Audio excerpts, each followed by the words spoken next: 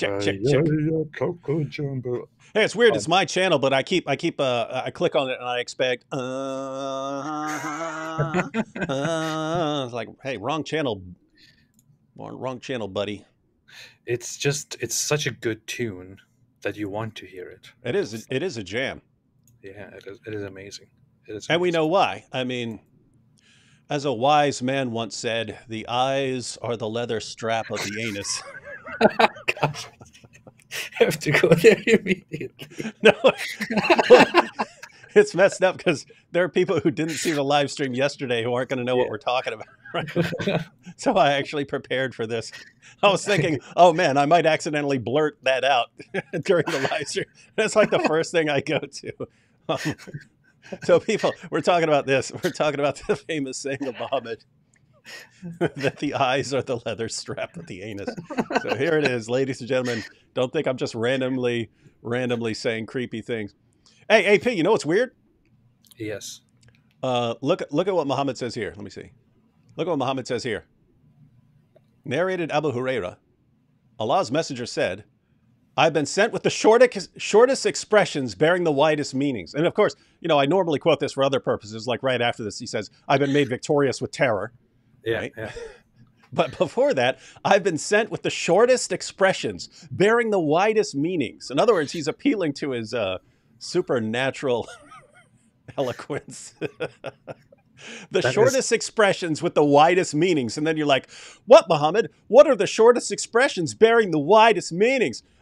Oh, well, it's stuff like this. The eyes are the leather strap of the anus. so profound. Wow. You could spend a lifetime meditating on this. The funny thing is, some traditional scholars have deemed that hadith to be weak. Like and then there is this guy,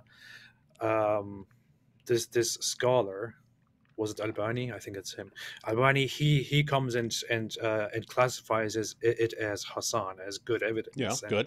I'm just wondering based on what he did that. And when I see stuff like that, I think that scholar who is taken as such a big giant really sit down and think, oh, this hadith about how the eyes are the leather straps of the anus. This one is definitely a good evidence. I am sure that it is very, very conceivable that the Prophet Muhammad sallallahu alaihi wasallam indeed uttered these wonderful words. Mm-hmm.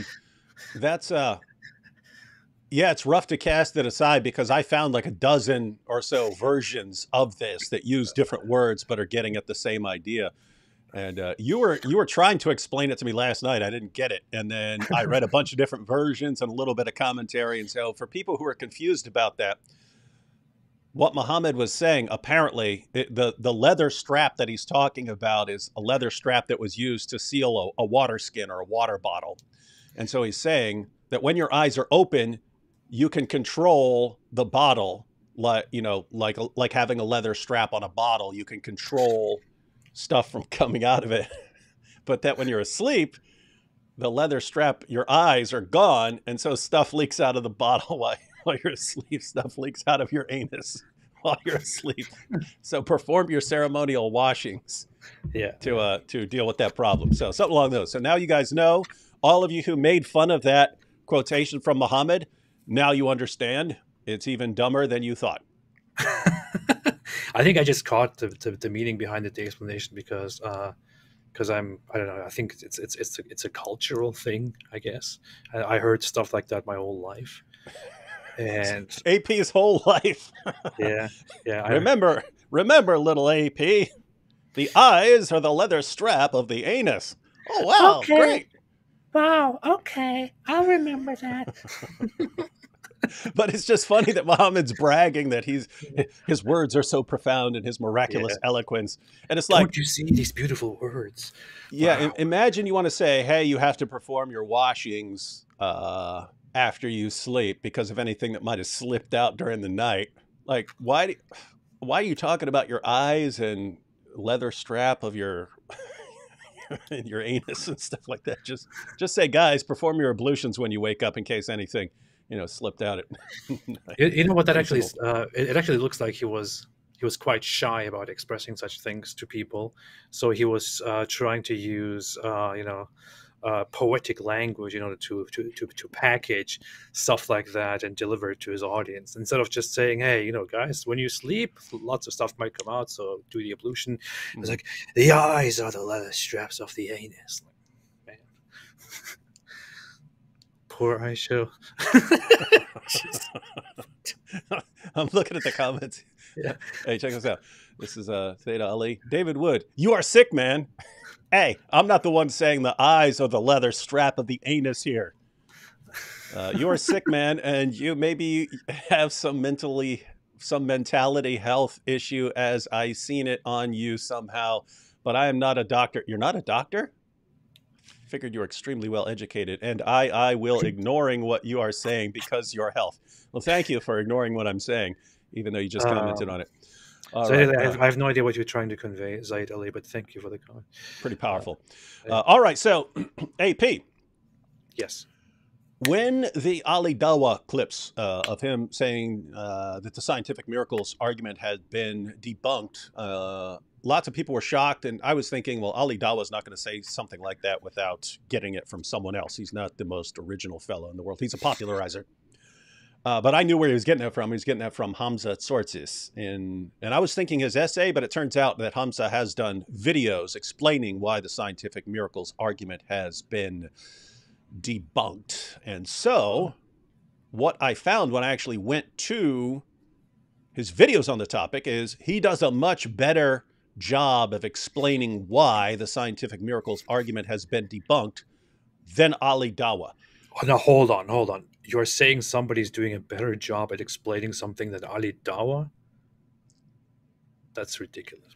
Yeah, isn't that like if you had to compare these guys, who would you rather actually just have a conversation with about Islam? Hamza Tzortzis or Ali Dawah?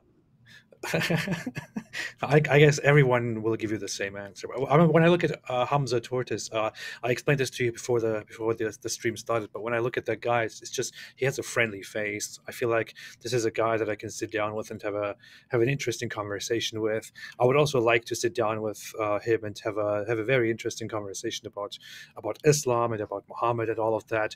He looks like a very friendly fellow, so I would prefer Hamza Tzortzis to Ali Dawah. But you keep saying tortoise. Well, you're just misunderstanding me. Tzortzis. So, wait a minute. I was thinking maybe you can't pronounce that sound, but Germans have that sound. That's You got me. Yeah, no, Hamza Tzortzis is I would prefer him.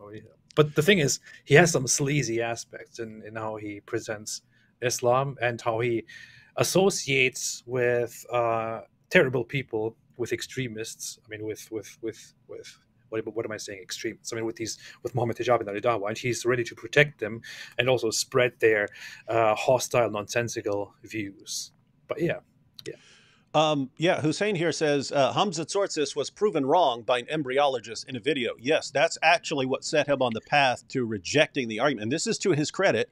And again, even though Ali Dawah has to ruin everything he says by die in your rage, right? Even though he has to say all this stuff that ruins any valid point that he's making, we can still, again, 100% sincerity here, not joking. We can still give him credit where credit is due. He acknowledged that a very popular argument, the go-to argument for people like Zakir Naik, has been debunked, and telling Muslims to stop using that argument. So that's to his credit. But and to Hamza's credit, once he got schooled on the argument, he said, okay, we need to stop using this argument. And it's not just that. Keep in mind, it's not just, oh, I got embarrassed on the argument, therefore it's debunked, because you could always say, okay, I didn't know what I was talking about. I'll go study more. I'll go study the Quran more and learn even better arguments or something like that. He actually learned and figured out what the problems in the argument, why it's been debunked, why the argument is bogus, and he's going to break it down for us. But AP, you know, it's interesting. Yes. When Ali Dawah posted his, part of the reasons for the follow-up video was Muslims were saying, you need to clarify what you mean, because some people think that you're saying the scientific miracles argument has been debunked. Are you saying that? And you can't be saying that because we know this is the greatest argument in the world. This is Zakir Naik's go-to argument, right? Yeah. Let me give you but even after he said very clearly that it's been debunked. So Mike Jones made a video. So Inspiring Philosophy, Mike Jones, he made a short or for like TikTok or something like that saying, hey, even Ali Dawah now admits that the argument has been debunked. I want to show this video of a Muslim saying that, no, Ali Dawah is definitely not saying the scientific miracles argument has been debunked. So let's check this out real quick. Let's do that. Is now admitting the Islamic argument from scientific miracles in the Quran has been debunked. No, he did not. No, he didn't. If you look at what Ali Dawah and others of the same group say, like Hamza Tzortzis and Muhammad Hijab and others, concerning the relationship between science and the Quran, they do recognize that there are scientific facts, like which are even miraculous, like the mentioning of the mountains' function in stabilizing Earth's crust and others. So notice, Mike Jones says, Ali Dawah says the scientific miracles argument has been debunked. And the guy cuts him off right in the middle of the word debunked. No, that's not what he said.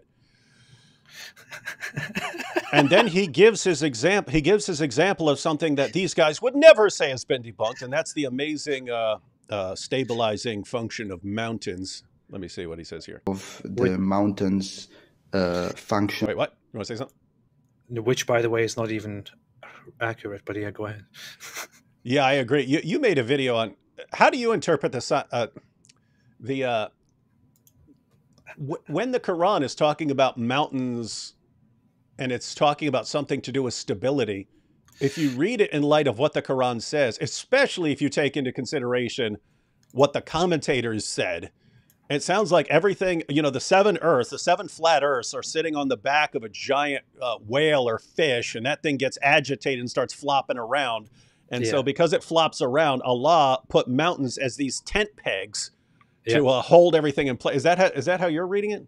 Yeah, that's how I'm reading it. There are different interpretations in the tafsirs, but also in general, when you just read it on the surface, what it describes is how Allah creates the earth. He makes it as a bed on top of the water, and above it he puts the heaven. He installs it, and then in order to stabilize the earth because it could shake for different reasons, he then puts these pegs as mountains into the earth. That's what the Quran literally describes. It doesn't say in any place, in any passage, that mountains are actually meant to prevent earthquakes. And even if it did say that, that wouldn't even be scientifically accurate. Yeah, so, this is weird stuff. Let's see. So this guy gives one example of something that he, according to him, he names Hamza Tzortzis, isn't saying has been debunked. And so they grant that there are these scientific facts. Let's see what he says here. Mentioning of the mountains' function in stabilizing Earth's crust and others. But they say we should not be forceful into this. We don't exaggerate because we don't need it. We have a lot of miracles, a lot of prophetic elements and information and proofs for Islam. And also some of them are scientific, but we should not be forceful into that. And that type of forceful extremist revisionism of the Quran in a scientific key should not happen. That's all they say. Look it up. Michael Jones fails again. No surprise there. Peace out. Michael Jones, he said, Michael Jones fails again. But I love it when they say look it up, not thinking that we'll actually look it up. So that entire clip was a response, supposedly a response to Mike Jones claiming that Ali Dawah has said the scientific miracles argument has been debunked. The guy cuts him off. No, he didn't say it's been debunked. Yeah, obviously we will now find out that Ali Dawah definitely has not said that, right? Yeah, let's go ahead and look at the, we're not going to look at the entire Ali Dawah video because we've already been through both of them. Yeah. But let's go ahead and look at some clips of whether he says that the scientific miracles argument has been debunked. So what did Ali Dawah actually say? And keep in mind, we did go through the place where he says there are things that you can still be amazed by. Like, oh, isn't that amazing that Allah talks about this? But he's saying as far as using this as an argument, it doesn't work. But let's see what Ali Dawah actually says, since our friend here says that's not what he says. One of the reasons I accepted Islam was the scientific miracles. I'll be honest with you. And now we know that this whole scientific miracles was absolute nonsense. What? Absolute nonsense? And he says not total nonsense, because there are things that you can find interesting and stuff, but he says absolute nonsense and debunked. In total. But guess what? Allah led me to Islam. One of the reasons was because of the scientific miracles. And guess what? Did I leave Islam when this whole scientific miracle thing got debunked? No, I stayed because I... Wait, did he say debunked? I thought he said debunked there. It's probably our senses fooling us. I don't think he said that. So. Maybe Allah's tricking us into thinking that we saw that when we actually didn't. That's what he did with Jesus. And, yeah. That's how he tricked Christians into creating the biggest false religion in the world. All right. Grew in faith. So in the Andrew Tate video that I did, I mentioned that the scientific miracles in the Quran got debunked. Okay, so now he's going to correct it. He said, yes, I said debunked. And now all the Muslims said, can you clarify what you mean? This is our favorite argument. How dare you? Please clarify what you actually meant, because we know you can't mean that it was actually debunked. Let's see. He's going to apologize. For some odd reason, funnily enough, like as if they thought that it was a slip of the tongue. I'll repeat it again, very carefully.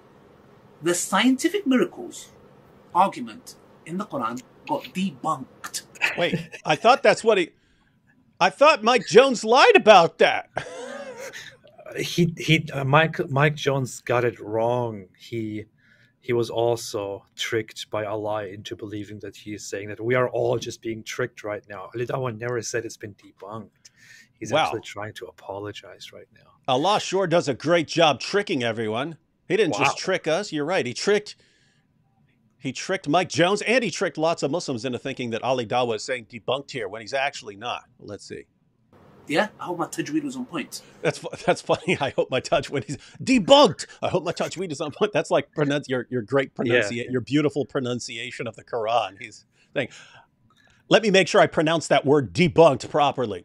So when I said this, a lot of Islamophobes were celebrating as if I was like, oh my gosh, like this video is going to be me apologizing. We were celebrating. No, listen, it got debunked. So that's why I repeated one more time. For my fans, those Islamophobes. For your fans. The scientific argument, the scientific miracles in the Quran is debunked. I don't know how he can make it any clearer. So me saying the argument of scientific miracles is debunked, it is debunked. And guess what? We don't even need it. We're proud of that. This is so dumb. I don't understand the logic here at all. Not that I expect much logic here, but he's saying, and the Islamophobes, they were so happy about this and they were celebrating and they thought I would sit here and apologize. But no, I will confirm once again it has been debunked. That's what we wanted. Yeah. Why would we be happy? Why would we be happy if you say, "Oh, I'm sorry, I was wrong"? We are happy because you confirm once again that it has been debunked. What an idiot! Yeah, we're sitting there going again. We're sitting there, go Ali, go Ali, go, go Ali, go Ali, go, go Ali, go Ali, go, go, go, go, go, go. And and he's like, "Oh, now die in your rage, you all enraged." Like, what planet, you guys? Up, House of Hikmah. House of Hikmah says he said debunked. 2 words, so it's something else. Oh, yeah. Isn't it amazing though? And I guess it's related, because it's like if you spend the past 2 decades finding all these scientific miracles in the Quran, and when the Quran says that the sun sets in a muddy pool, or that stars are missiles that Allah uses to shoot demons when they try to sneak into paradise, or that semen is formed between the backbone and the ribs, you just get used to reinterpreting anything to mean anything you want. And so even when Ali Dawah can sit there and go, it's debunked, debunked, debunked, debunked, debunked, debunked, debunked, debunked. You say, hey, he said debunked. No, liar! Liar, wrong! Mike Jones has been exposed again. He said that Ali Dawah said it's been debunked. But Ali Dawah never said any such thing. What is this? What is this religion, man? You know what this reminds me of? This reminds me of Fight Club. Did I say that before? The mindless followers of the character Tyler Durden, where they defend him no matter what he does, and they cheer him on. And then even when the actual guy starts contradicting him, they're like, no, and I don't know. They have to put it straight. They have to fix what he just said, and that's how they treat their God, their scripture, their prophet, their influencers, and their pop YouTubers like Ali Dawah. It's very, very crazy. Hey, check this out. I went ahead and, since the guy said look it up, I went ahead and looked it up. The mountains. He gave one example, the mountains. That's the miracle, right? That Hamza Tzortzis still says is a scientific miracle. Now, Hamza is actually going to give multiple reasons for rejecting the argument. He's going to say science changes, and therefore you shouldn't be clinging to any scientific position when it could change in the future. 2, how do you know that what the Quran is actually saying? How do you know that it's actually saying this scientific thing? And 3, did Muhammad know this ahead of time? I mean, in other words, did other people know it and Muhammad could have got this information from them? And Hamza specifically refers to this mountains issue. Here, the mountains have roots, miracle. Consider the verses. So he gives this as an example of something that you could have found elsewhere. But I would say that's only one of the problems, because again, another one is what is the Quran saying? And 2, is science even lining up with what is being said here? But the mountains have roots, miracle. Consider the verses speaking about mountains having pegs or roots. The Quran states, have we not made the earth as a wide expanse and the mountains as pegs?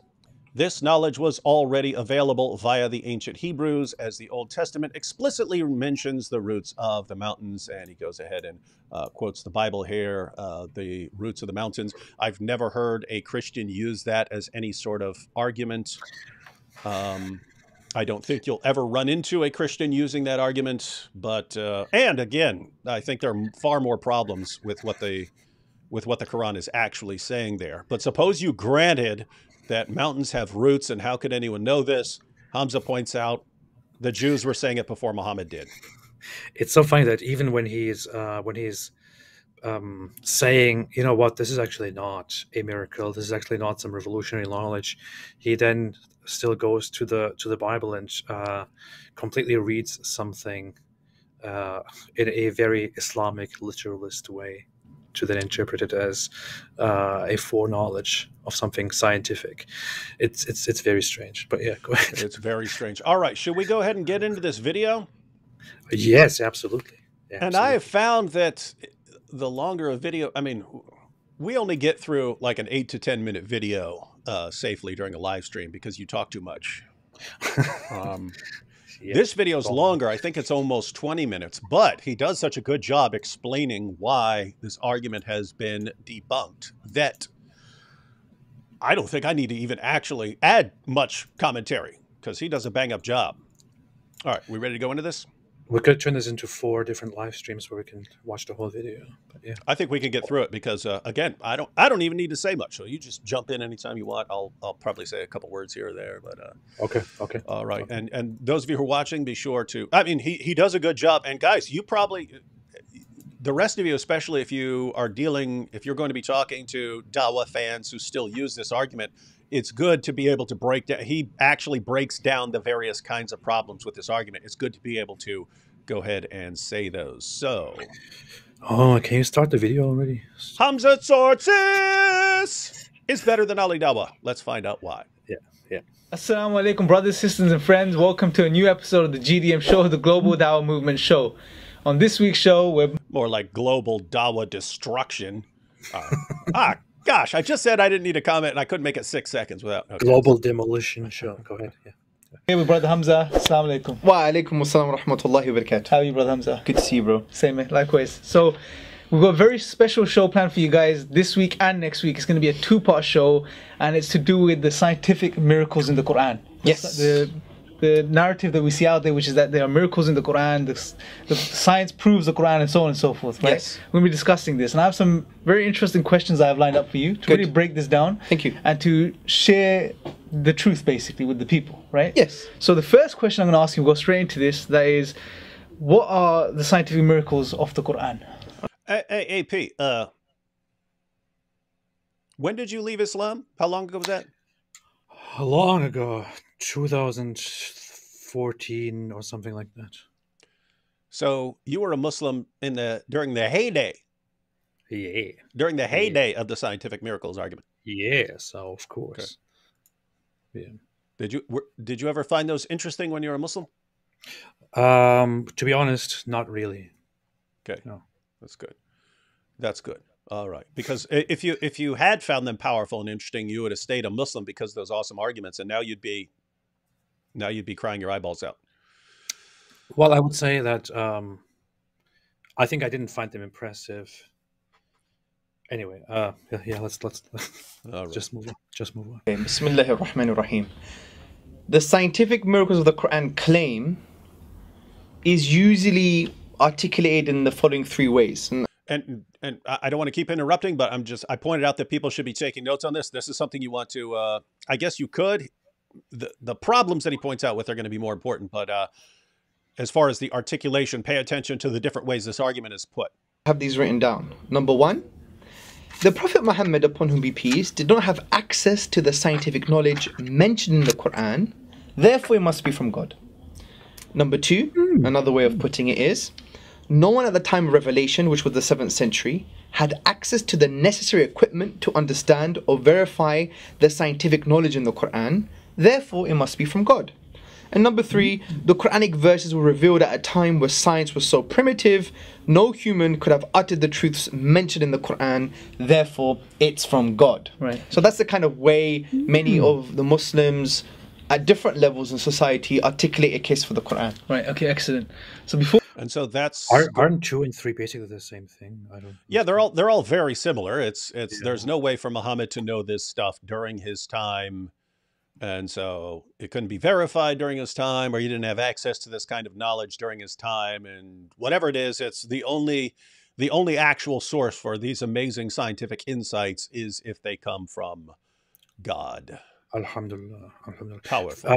FAS said, is this Hamza guy from Pakistan? No, he is actually of Greek origin. Yeah.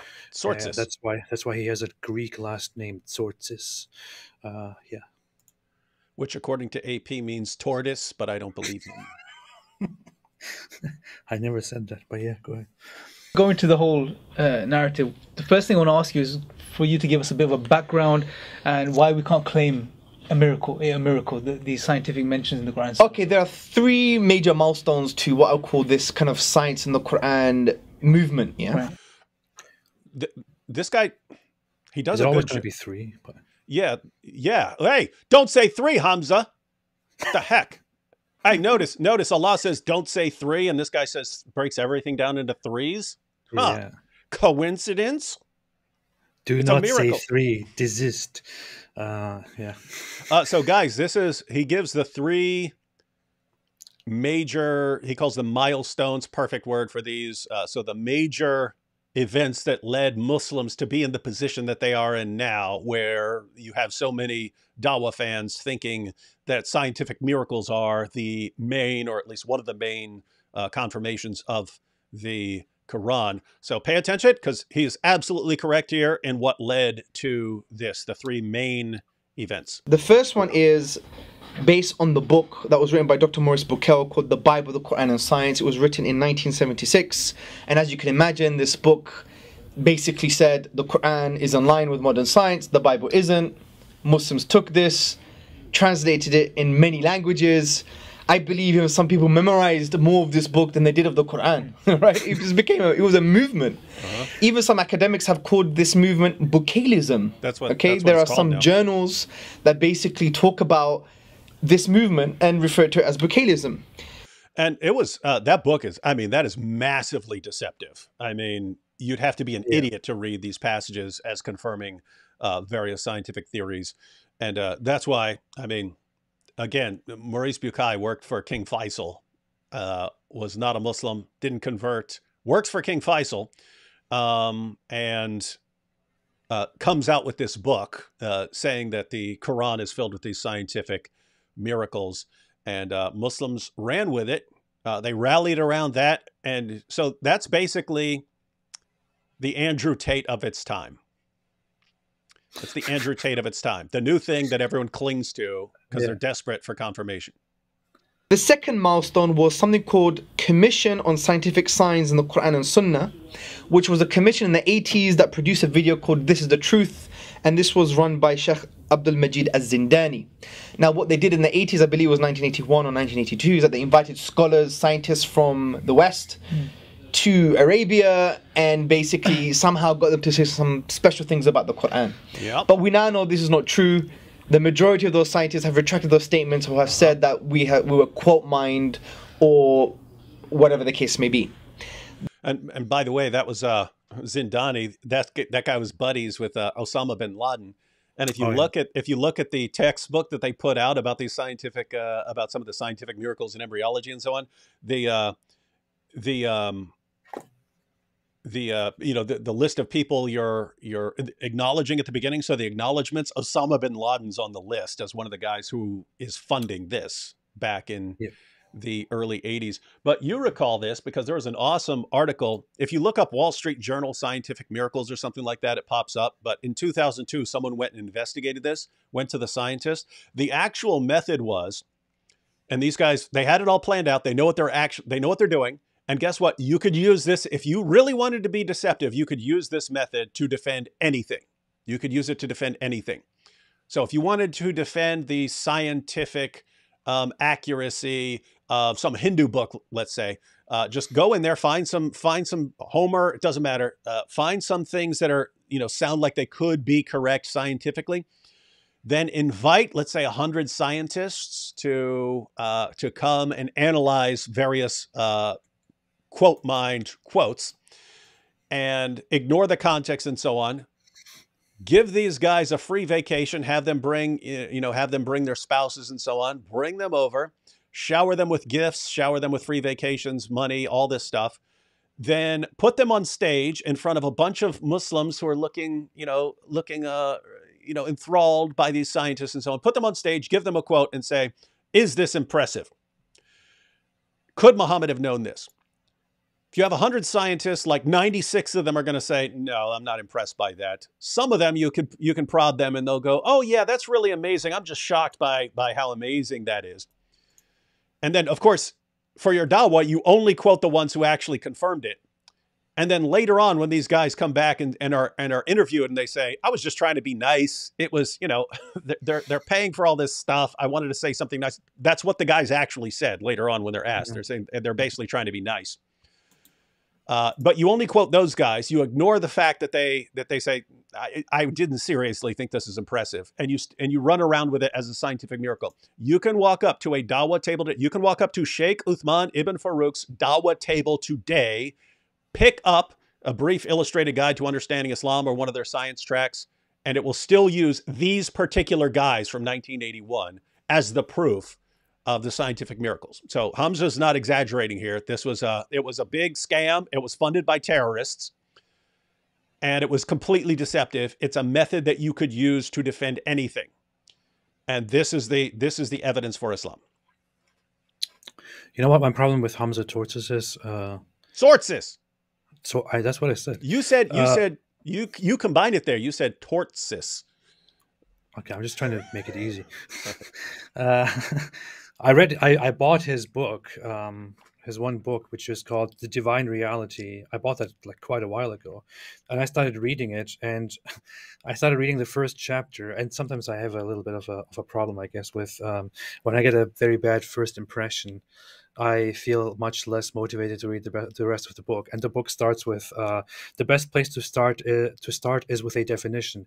Atheism linguistically means not a theist. In other words, someone who does not believe in a god or gods. He says atheism linguistically means not a theist. First off, that would be atheist, not atheism, because atheism would be, if that is correct, not theism. But then again, it also doesn't mean not a theist. It basically literally means godless, like without God. So he starts all of it with a completely wrong order and a misunderstanding of the etymology, although that is what he focuses on at the very beginning. Therefore, everything he says is wrong. And that, ladies and gentlemen, is AP nitpicking in order to avoid the actual powerful arguments that Hamza has presented. Whose bookshelf do you prefer, Hamza Tzortzis or Ali Dawah? Mine, probably. I think Hamza's is better, but I think mine is significantly better because, again, these guys go to like IKEA and get this stuff. I go grab some lumber and build mine. Lumber, paint. The heck. Yeah, I don't even buy nice wood. I go get the standard lumber for construction. But if you know and you're an expert, you could do that sort of thing. That's true. All right, let's get back to Hamza's here. So he went through two. So Bukai's book on the amazing scientific accuracy of the Quran. Then this big stunt they all pulled when that took off. And now we're going to have the third milestone for this movement is the popularizers. You had the likes of Dr. Zakir Naik and Sheikh Yusuf Estes and many other callers to Islam. Sheikh Yusuf Estes, the guy who says that the Roman Catholic Church was founded by Alexander the Great in Rome 3 centuries before Christ. That's the only thing I think of whenever I hear that guy's name. Wait, so he's one of the popularizers of this, eh? Yeah. Super powerful intellect he's got. All right. Surprise. Who basically have articulated this case. Even myself, I think about 3, 4, 5 years ago, I articulated something very similar, not as strong as this, but we have found out now that it's actually an incoherent and not very robust way of showing that the Quran is true. And the reason for that, just to end on this point, to answer this question, the main reason we can't claim miracles, and we're going to discuss many other reasons, is because of the knowledge of what science is as a method, and science is as a philosophy, meaning the philosophy of science. So, philosophy of science. So, he's going to get, I think he lists 2 reasons, but if you look more closely, it's actually 3 reasons, 3 problems with the argument. And so his main one here is going to be what science is and how it changes. So let's see. So if you go to the works of Goethe and Sober, Rosenberg, Stathis Psilos, another. So he's actually citing philosophers of science. So Elliot Sober and Alexander Rosenberg and so on. So these are philosophers of science. I'm not sure he really understands philosophy of science really well, but let's go ahead and check. Philosophy of science and others. You see that science is limited. For example, it's based on induction. Not only on induction, but let's take induction as an example. Induction is a limited thinking process where you have a limited set of observations where you conclude for an unseen next observation or an entire set of observations, known as weak and strong induction. As you can see, that's probabilistic reasoning. It's not going to be 100% certain. It's always going to range from 0% to 99% because there's always a possibility of a future observation going against your previous conclusions, which were based on previous observations. An easy way of looking at it is using a crude example using sheep. Say I go to Wales and I want to find out what the color of sheep are. I count 1,000 sheep. They all happen to be white. So using induction, the next instance of sheep is going to be what color? White. Exactly. But that doesn't mean that's true because it might be black. Right. Where have I heard that analogy before? Isn't that a popular thing or? The most common, as far as when I was in school and induction was being broken down, is with birds, like ravens. So you say you examine. So suppose you didn't know anything about ravens and you're just examining scientifically what color ravens are, and you see 100 ravens and they're all black. So you draw an inference based on that, and you conclude all ravens are black. And so the point of this being probabilistic is, well, you could, in theory, you could find a white raven, at some point in the future, and therefore your conclusion would be false. Yeah. So that's the idea that, and science in general is considered probabilistic in the sense that you're supposed to be open for future disconfirmations of whatever hypothesis or theory you're putting forward. The thing is, he knows this, but that's the whole point of science, right? I mean, science is supposed to take that into consideration whenever science makes a conclusion about something. So that is actually a strong point of science. He's now going to, I guess, go with this idea and comment on certain things that are very, very much verifiable. But I'm really wondering where he's going to go with this. He actually, he's making important points, because he's going to go on to say, imagine that Muslims in the 19th century, so the 1800s, looked for scientific confirmation of the Quran. Well, the scientific theories they would have pointed to, oh my goodness, look at this, look at this. It would have been disconfirmed later. It would be, you would say the Quran is affirming. Fair. That's fair. Yeah. His problem is he makes it sound like science isn't really getting you to the truth. It's always open and everything might be disconfirmed tomorrow. So notice, as far as things that the Quran is claiming, like when they're talking about embryonic development and so on, the Quran gets things wrong. But let's pretend it got things right with these basic steps and so on, like, semen has something to do with reproduction and so on. Seriously, it's not like 5 years from now they're going to find out that semen doesn't have anything to do with human reproduction, right? You're not realistically going to find out, oh, it's actually a stork brings it. Right? Like some things we like, in theory, you have to be open to the idea that something is going to be, come along later in the future.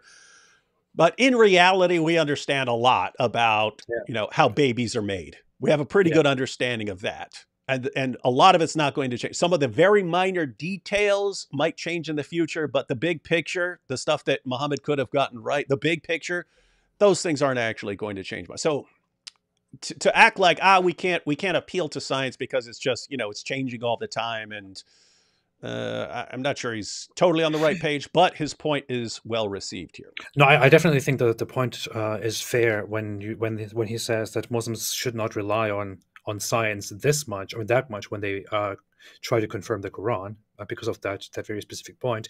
I guess I'm just so used to hearing from these Muslim apologists this whole idea, science changes all the time. The yardstick that you're using right now, it will be different tomorrow. Therefore, this is something that Ali Dawah and others have said. So I hope he just doesn't go there too much, and we'll see. Again, my issue with what he's saying is just like, okay, I think you're a little overstating how much science is going to might change in the future. To be sure, lots of theories are going to change at points in the future and so on. That doesn't mean we don't really know a lot of stuff. Like the probability of a future disconfirming claim is pretty minute in some cases. So we have plenty of knowledge. But apart from that, he does an awesome job just absolutely steamrolling the scientific miracles argument. Because there are black sheep, right? Exactly. We used to sing in nursery rhymes, black sheep. Yeah. So the point is, it just shows that singing is rum. Concluding from limited observations doesn't give you certainty. Right, okay. And that's the beauty of science. Yeah. It's supposed to change based on new observations, new understanding, new discoveries, and that's the beauty. Yes. Now, understanding this about science, and we've mentioned this in previous GDM shows, we would see that you can't now apply this to the Quran and claim miracle, because you have to prove, or you have to show, that the science that you think is factual is never going to change. That's this comment is joking here, but it's making an important point. Like, if science is always changing, like, is it the case that 5 years from now, scientists might actually discover that the sun sets in a muddy pool way out west? Like, is that something that scientists might seriously find out? So that's my point as far as, come on, we know quite a bit about science. Very likely, yes. Right. Absolutely impossible for many things. Yeah. Like, the philosophers of science and the scientists themselves say that science is revisable. Yeah. And the other thing that you have to do is that the meaning you've chosen for a particular word in the Quran is the meaning intended by God. How do you know? Yeah. If you don't have any hadith to explain it, you don't have ijma, a consensus to explain these words, then you have to rely on the Arabic language, and you have many layers of meaning for a particular word. That's how. Tiramisu. You catch that? Many layers. He said it. You heard him say it. You heard him say. Yeah.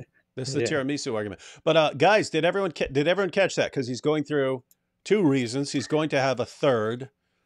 But one, when you appeal to science, you run the risk of the scientific theory changing in the future. And so if you're saying, Allah Allah predicted this, and then it changes later on, then oops, well, what happened to Allah predicted it? If Allah predicted it and then it changed, then Allah predicted wrong? Is that what you're going to say? So one, scientific theories can change. That is correct. That's one issue. Two, when you say, here's what Allah is actually saying in the Quran, how do you know that's what Allah is actually saying? How do you know you're not reading this into it? It's like when Ali Dawah was talking about the Quran saying that there are 7 heavens, and he interprets this as, to quote him, 7 ozone layers. Right? Like, where are you getting? One, that's stupid, but where are you getting from 7 heavens that this is referring to 7 ozone layers? Where are you getting that idea from? It's not the Quran saying it. It's not a commentator saying it. It's not Muhammad or one of his companions saying it. It's you trying to find some great scientific insight in the Quran and forcing it into it. And so he's saying you can't do that. If you don't have Muhammad, or maybe the companions or something like that commenting on this, then you're putting your own interpretation in the Quran. And he's saying that's dangerous.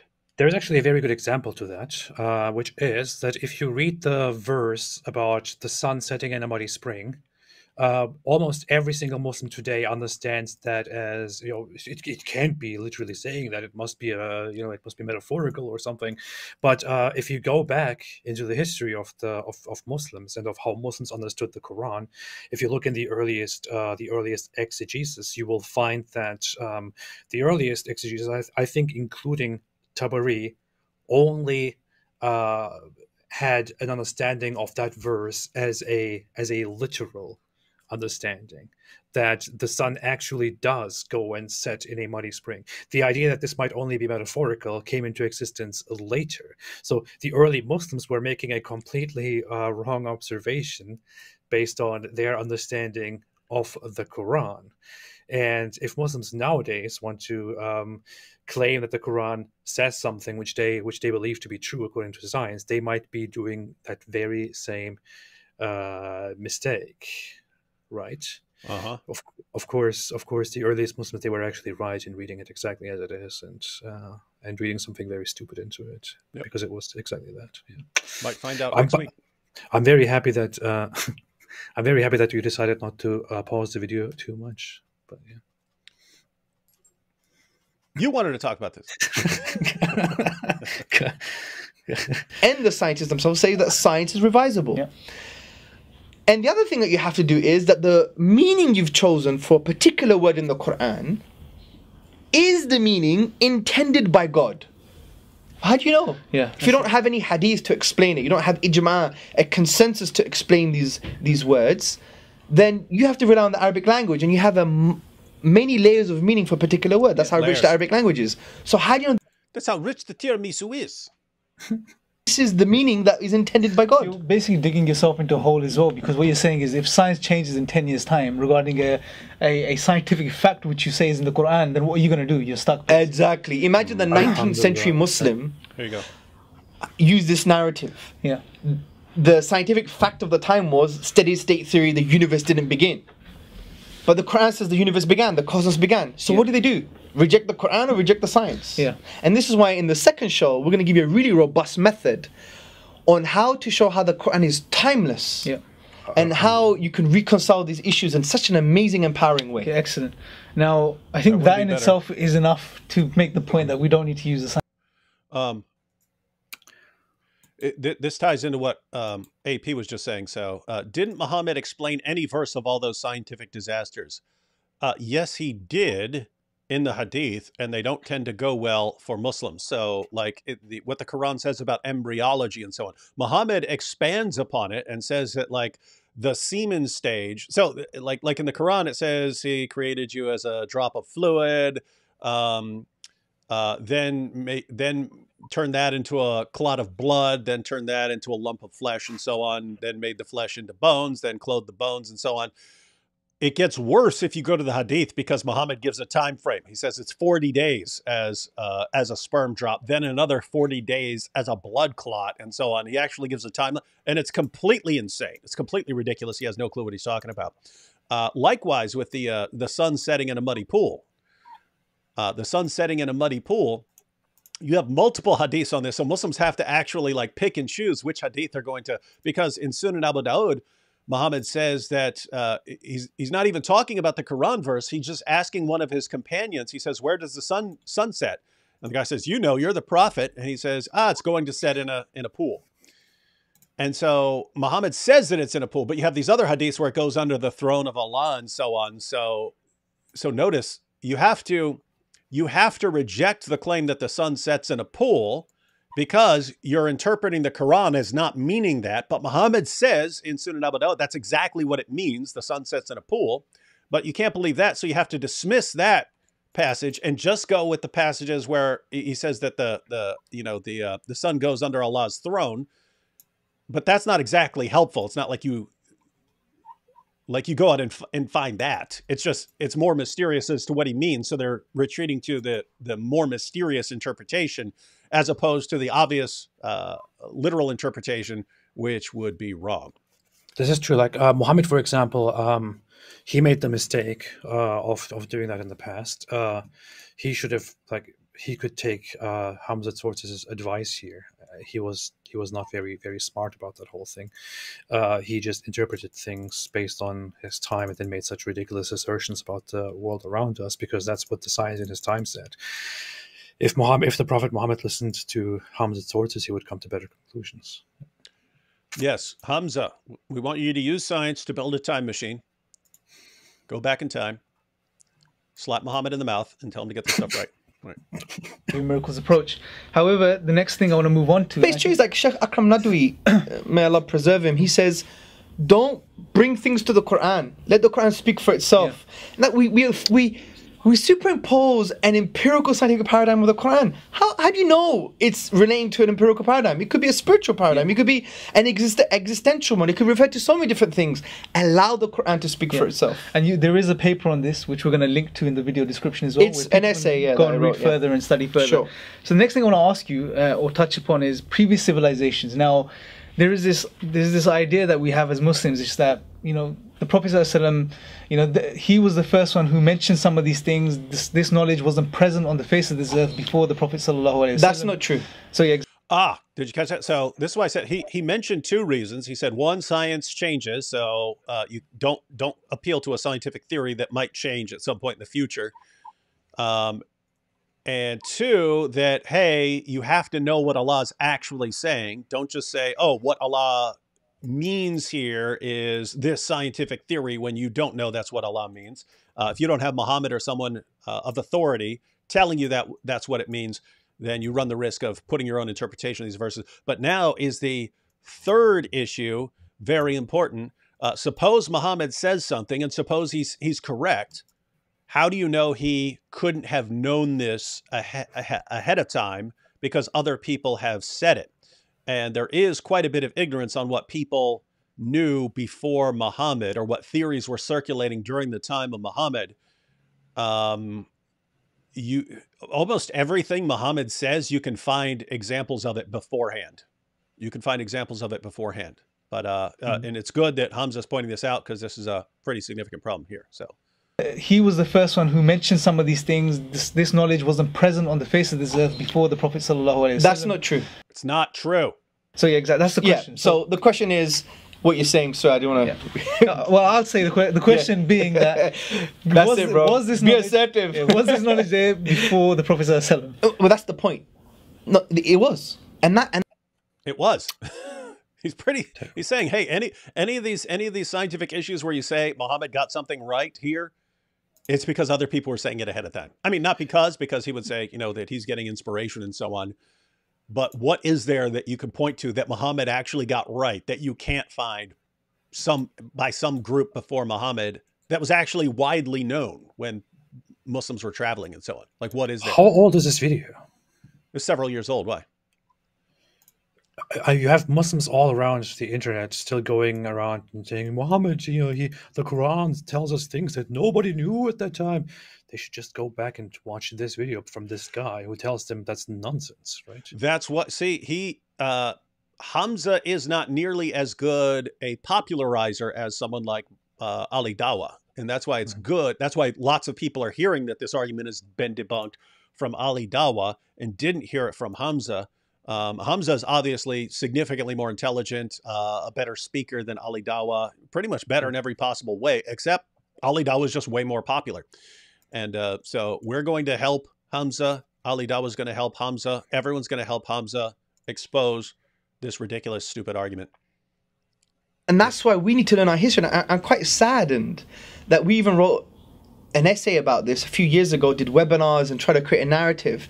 People still are not adopting this because they're still adopting a false historical narrative. Because people are saying, no one knew this information at the time in the 7th century. That's not true. I love how it's not true. Stop saying it. It's false. Thank you. I like this. I'm liking this guy, man.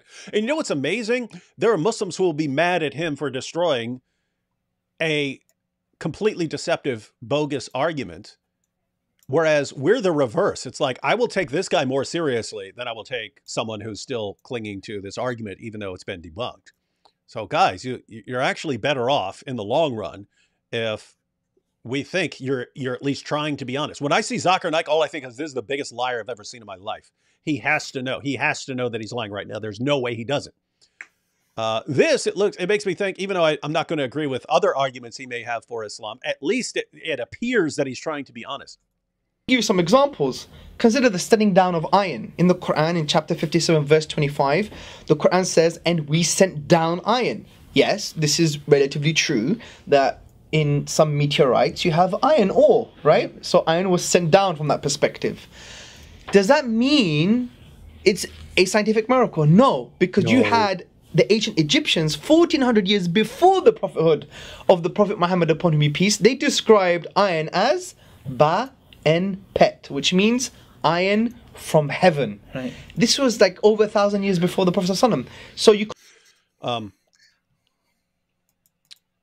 This is an example of an argument where there are actually multiple problems with it, and multiple problems that he has already mentioned. So he mentions a problem of if you interpret the Quran as saying that iron is sent down from heaven, and iron did come down in the form of meteorites and so on, how could Muhammad have known this? Well, a bunch of people already knew that. They knew that meteorites have some sort of awesome metal that you could use to make really good weapons. And it's because before people knew how to get iron out of the ground, they would get it from meteorites. So you see a meteorite fall and you go check it out, and it's made of this awesome metal. That was known, that was understood long before Muhammad. So even if the Quran, when it says sent down, is referring to, keep in mind, all it says is it was sent down. Iron was sent down. What does sent down mean? Suppose you interpret it as sent down from outer space. Then, okay, other people knew that. That's what he's saying. If you're saying it's a miracle that Muhammad knew this, great. A bunch of the Egyptians, the Babylonians, they knew this, right? So that's one problem. The other problem is, going back to what he was saying earlier, that one, you have to have an accurate understanding of what the Quran is saying, because sometimes it sounds like literally sent down from the sky, and other times it sounds like he's using it as a synonym for saying like Allah provided this for you. So example. Here are examples. Here are things, I made a list of things the Quran says Allah sent down. Allah sent down cattle. Where'd my list go? Allah sent down, according to the Quran, there are Quran verses on all of these things that Allah sent down. Allah sent down the balance. Allah sent down rain. Allah sent down manna. Allah sent down quails. Allah sent down cattle. Allah sent down clothing. Allah sent down the Torah. Allah sent down a surah. Allah sent down tranquility. Allah sent down angels. Allah sent down light. Allah sent down food. Allah sent down punishment. And of course, Allah sent down iron. So when it says Allah sent down iron, and you say, that means he sent it down from outer space. Okay, it also says Allah sent down cattle. Does that mean he sent them down from outer space? How are you distinguishing? You're saying... I made a video about this where I listed those things as well and addressed the same point. Where I also took your advice and I depicted a cow falling from the sky. Oh, I remember that. Yeah. Cow coming from outer space, yeah. Yeah. So notice this is an argument that you again walk up to a dawah table, look at their materials there. You're going to find, oh my goodness, it's a miracle. No one could have possibly known that iron was sent down that iron came down in the form of meteorites from outer space and so on. And take a closer look at that. One, they did know that, and two, it's not even clear that that's what the Quran is talking about. Yeah. So Precisely. Bad argument. hats off to Hamza for admitting there's a stupid, dumb argument. Don't claim miraculousness here. Yep. We're not saying the Quran is wrong. We're not saying the Quran borrowed from these civilizations. No. Right. Okay, because the Quran, as we're going to discuss next week, uses words that have different layers of meaning that addresses different civilizations, different understandings. Sure. Because the whole point of these verses is for them to conclude, for us to conclude that God deserves worship. So he wants a 7th century man to think about space in a 7th century way, to think about nature in a 7th. By the way, are you catching this? Because this is his position on what the science is actually saying. Guys, and I have to say, this is way better than these scientific miracles. He's saying what Allah is actually saying in these passages where he's talking about, you know, iron and this and that is he's trying to inspire awe and wonder and gratitude in you. Right. Here's the problem, though.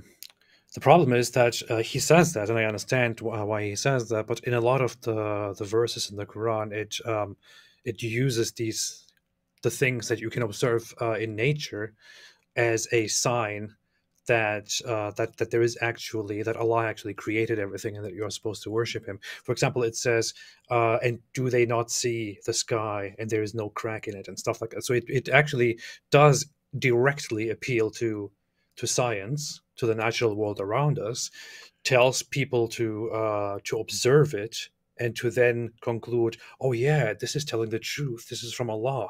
He created this. So, you know, there is an appeal to science. There is an appeal to scientific miracles. It is built into the Quran. And yeah, that's problematic.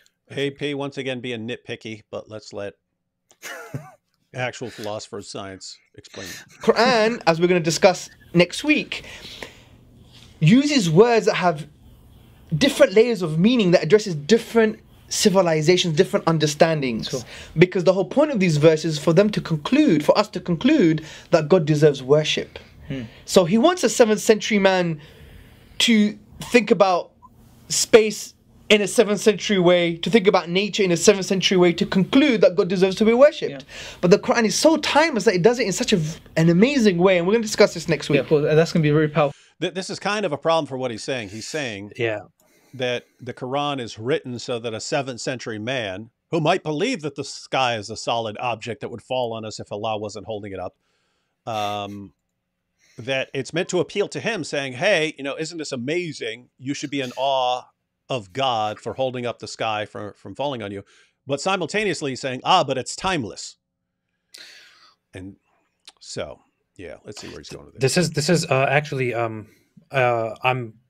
it's funny to hear this, because this is exactly what Muhammad Hijab told me when he had a conversation with me, where he said that my interpretations that the Quran is scientific mistakes is a wrong understanding of the Quran. And even if I appeal to Muslim scholars who, in the early times of Islam, understood those things as the Quran says it, and thereby promoted scientifically wrong ideas, I'm still wrong, because the Quran, in its nature, has it appeals to all cultures and says and makes statements about the natural world around us in such a way that it's miraculously encompassing and appealing to everybody on the planet. So yes, somebody in the 7th century or in the 8th century might understand that the Quran says the sky is literally being held up, but it's okay. He is right in thinking that. But the one who nowadays says, no, that's not what the Quran says, is also right, because that is the miracle of the Quran. And that is just, I think that is just very strange sophistry here. It just immediately gives me the thought, okay, but can I, or another skeptic, not say, I'm reading this book and I see that it describes the world in a very ignorant way, just as many other ignorant people understand it. Therefore, I conclude that this book is a book of ignorance and I don't believe in it. If you can, you know, approach it with a positive spirit by appealing to that whole logic, then you can also just as well discard it and disregard it and consider it scientifically false. And this is why AP is clearly one of the worst of creatures. Absolutely. You see those mental gymnastics he did to resist this powerful miracle. I don't know what the point of this was. Nice said, look at the link in this live. The original video is there. Yeah. Oh, is he responding to someone about, hey, where's the original video? Yeah. The link to the original video. In other words, the link to Hamza's video is in the description box. Yes, I put it there for anyone who wants, even though we're going through the entire video, I put that there for anyone who wants to go check it out without the abusive commentary from AP. Sure. Oh, another example. Sorry, there's more examples. The moon being a broad light. The Quran says in chapter 10, verse 5, it is he who made the sun a shining light and a moon a derived light. Nuran means derived light. Now let's ignore how the word shining... You seem to have some strong feelings about this, AP. That is completely false. That is entirely false. The Quran does not say such a thing. It does not say that the moon is a derived light.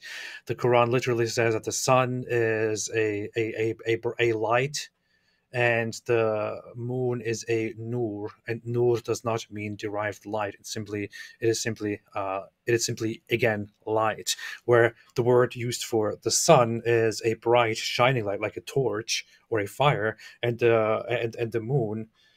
When it says nur, it refers to a different form of light, which is like softer. It cannot be derived light, which no dictionary says, and which is simply untrue. Because if we did accept that that nur means derived light, which is why the Quran allegedly says that the moon has a derived light, then this would mean that the Quran also calls Allah himself a derived light, because it refers to Allah as nur. It also refers to Muhammad as nur. I would say that is also a derived light. And do we really want to assert and accept that the Quran describes Allah as a derived light? What would that mean, and how would that possibly make sense? I don't think it would make sense. But why are you refuting an argument that he is about to say has been refuted? I don't know. He's agreeing with you, AP. He's agreeing, really? but he's actually using this as an example of, you can't say that Muhammad couldn't have known this. Okay, but he is still saying that the Quran does say it's right. Yeah, you're going in a different direction. This is why it's funny, because these arguments all have multiple problems. So it will have a scientific problem, and it will have is that what the Quran is really saying? So you're pointing out, is that what the Quran is really saying? He's going to point out that people before Muhammad already understood that the moon is reflecting the sun's light. Yeah, my problem with it is even when he explains why it is wrong, he still states a false fact, which I just feel like correcting. And that's what we call nitpicking. Yes, exactly. Being a broad light. The Quran says in chapter 10, verse 5, it is he who made the sun a shining light and a moon a derived light. Nuran means derived light. Now let's ignore how the word shining light and nuran are interchangeable in the Quran. Let's ignore that for a minute. Let's just stick to the topic that some Muslims use this word nuran to show that the moon doesn't have its own light because it reflects the light of the sun. Because nuran means like a borrowed light. Yes, that's true. But 500 years BC, 1200 years before the prophethood, before the Quranic revelation, Thales said the moon is light from the sun. Another Greek, Anaxagoras, in around the same period, he asserted the moon doesn't have its own light, but light from the sun. What about, for example, the Big Bang? The Quran says in chapter 21, verse 30, have not those who disbelieve known that the heavens and the earth were one piece, then we parted them. Yes, it's very ambiguous. We don't know the howness and the kind of intricate details. That's not the point of this verse. The point is for us to be in awe and for us to say that God deserves to be worshipped. But this doesn't really refer to the Big Bang, because what Big Bang? There are So, I think I've made a video about this. So what's he talking about? Surah 21 verse 30, where if you actually read it, this was called like the cosmic egg theory, right? Like the earth. It's amazing because the Quran talks about the earth and the heavens being one thing, and then it separates.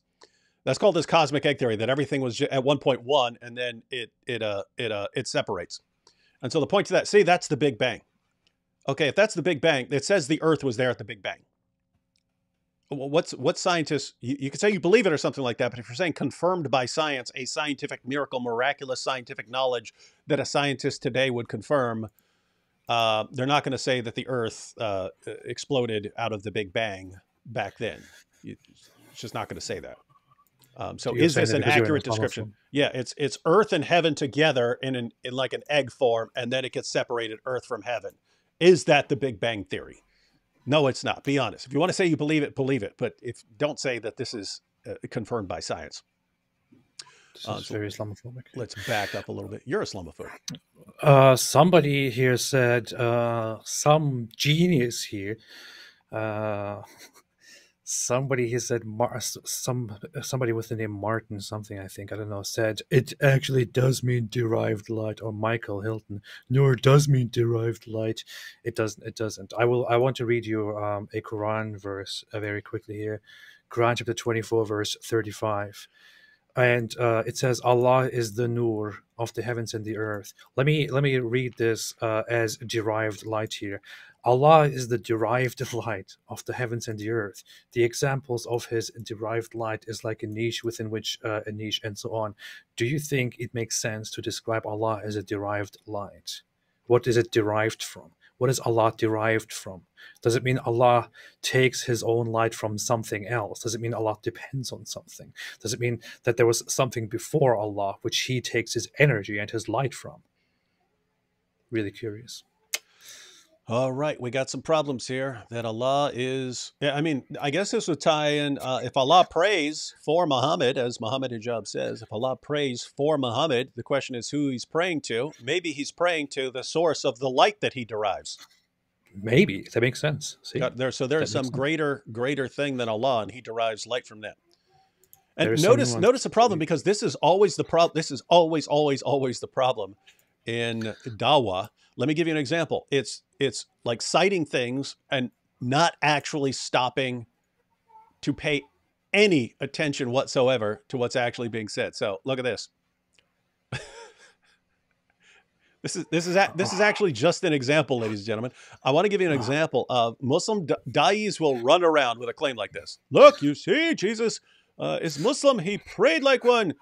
It's amazing. Look at what. So he points to Matthew 26:39. What happens if you actually read the verse? Going a little farther, he fell down with his face to the ground and prayed, "My Father, if it is possible, may this cup be taken from me, yet not as I will, but as you will." Is that how Muslims pray? They call God Father? Because according to the Quran, Allah's a father to no one. So is Jesus praying like a Muslim here? Is that what he's doing? Like, I mean, how does this happen? I don't know. But let's go. Well, the Quran is even angry about them. What? Being called the Quran in the Quran. Allah is even angry about being called a father by Christians and Jews, saying we are the children of God. Mm-hmm. Yeah, Allah's a father to no one. He says there's no one who comes to him as anything other than a slave. And Muslims say, look, Jesus prays just like us. Really? He just recites these, he recites these phrases in Arabic and so on. No, not that part. Not that part. Only the first part. Only the part where he completely contradicts Islamic theology. Yes, it's very ambiguous. We don't know the howness and the kind of intricate details. That's not the point of this verse. The point is for us to be in awe and for us to say that God deserves to be worshipped.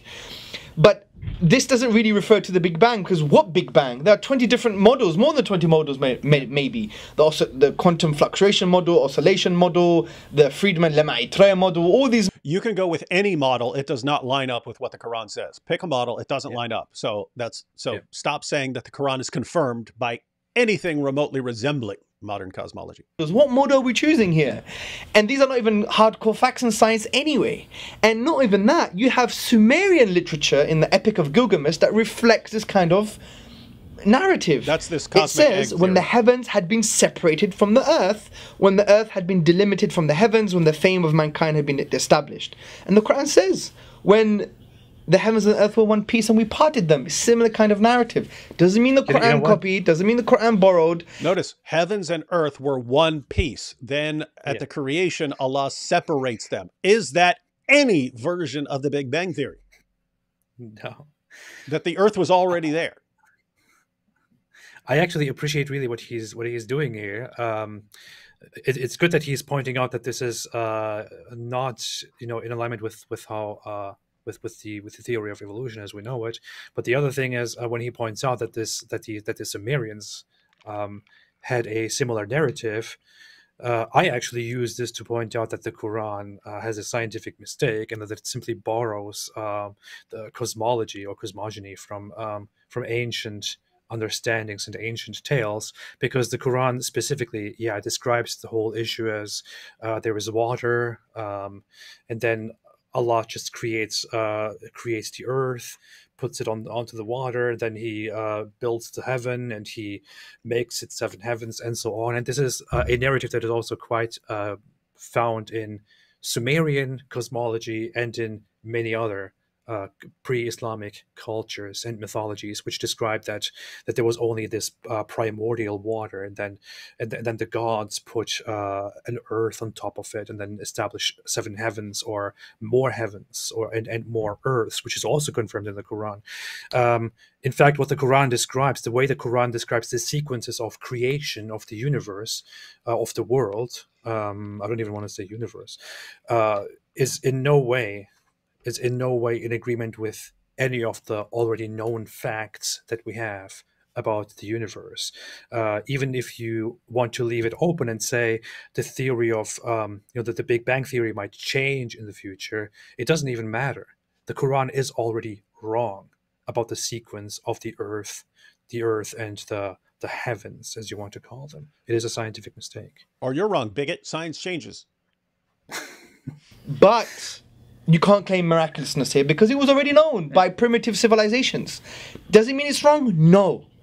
But what it does mean, though, is we shouldn't read too many things into the Quran, allow the Quran to speak for itself, which we're going to discuss next week. Okay, so another question that follows on from this is that the Prophet ﷺ, well, there's this idea that's out there that he couldn't have had access to this information from other civilizations. No way he could have had this access. He wasn't learned. He didn't have. He wasn't around other civilizations and so on and so forth. We know this isn't the case. Is that correct? I'm confused by this guy asking the question because it's exactly what Hamza just said.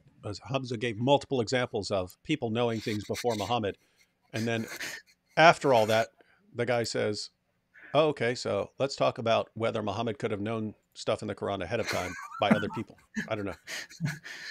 Is he just going to recap? I don't know.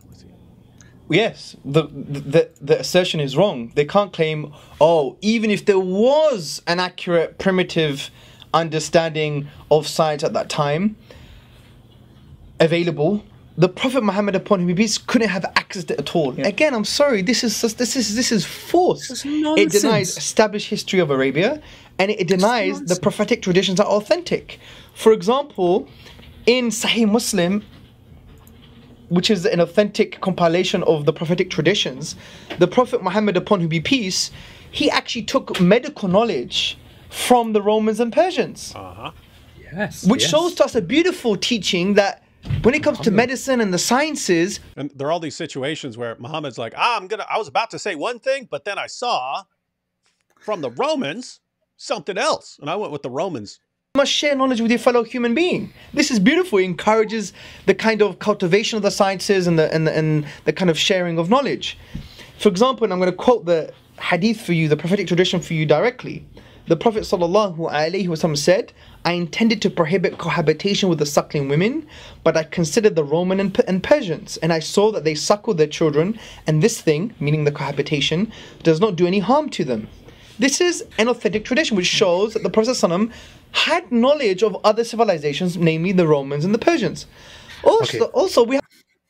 I want to say something very briefly. If I was a Muslim and I listened to a preacher or somebody cite or quote this, it would immediately raise some flags. And I would think, wait a minute.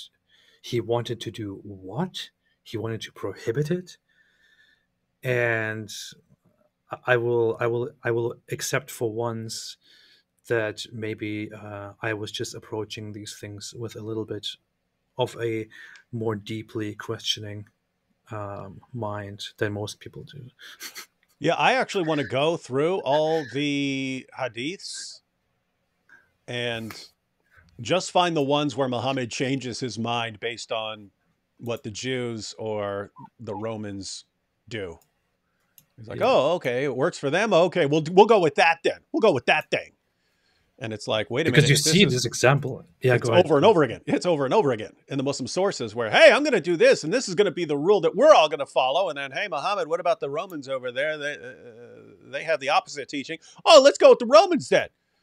And it's like, wait, this is how this guy's coming up with his rulings on all these things. And notice, if he hadn't changed his mind based on what the Romans or the Jews are doing in some situation, that other thing would have still been the rule in Islam, and they would take this as Allah's divine stamp of approval on this practice, when Muhammad's like figuring this out as he goes along. Not according to us, according to the Muslim sources, Muhammad is coming to these conclusions based on hearing what other people are doing and so on. Precisely. And by the way, go ahead. No, this is just clear proof from Muslim sources themselves, from authentic sources, that Muhammad arbitrarily makes rules as he goes from what he observes, and it's not from some divine wisdom. It is arbitrary from his observations. Yeah, it's weird, but I mean, here again, I like that he's going in a better direction with it, because what he just said would be the takeaway message of Muhammad changing his mind in light of other cultures and so on. Is, now you've presented the problem, if this is how he's coming up with his rulings and so on, it means that it doesn't sound like his rulings are coming from God. It sounds like he's just picking and choosing what he likes best, or what he thinks is the best, and he's getting information as it comes in and so on. So this questions, that specific example wouldn't call into question like the Quran. You could still say, hey, yeah, Muhammad's figuring things out, but the Quran is the perfect word, the perfect speech of Allah. But Muslims also take everything Muhammad did as like, oh, this is the way. Oh, that's how Muhammad walked into the bathroom. That's how we have to step into the bathroom. That's how Muhammad peed. That's how we have to pee. That's what they take all this. So if he's just coming up with this as he goes along based on other practices that he's witnessing, you shouldn't be overemphasizing that stuff too much, because it's just, it doesn't look like it has God's stamp of approval. Look at this dumb comment. Ranzo says, what you Christians have done is overpraise a messenger of Allah. This is how Christianity started. Ranzo. It's Allah's fault. Yeah, Ranzo. Allah overpraised Jesus, right? So Allah gives Jesus a miraculous birth. Allah gives Jesus the most miraculous life in history. Allah makes Jesus the Messiah. They want to, tons of prophets killed in the Muslim sources. Muhammad's even killed in the Muslim sources, but Allah wouldn't allow it to happen to Jesus. He miraculously saves him. And other prophets are sinless except Jesus. So why is Jesus so radically different from everyone else? If you want to know why Christians came up with the understanding that Jesus is more than just a prophet, you should be condemning Allah right now for making Jesus so radically different from every other prophet. So what you're telling us is Allah screwed up by making Jesus so incredibly unique.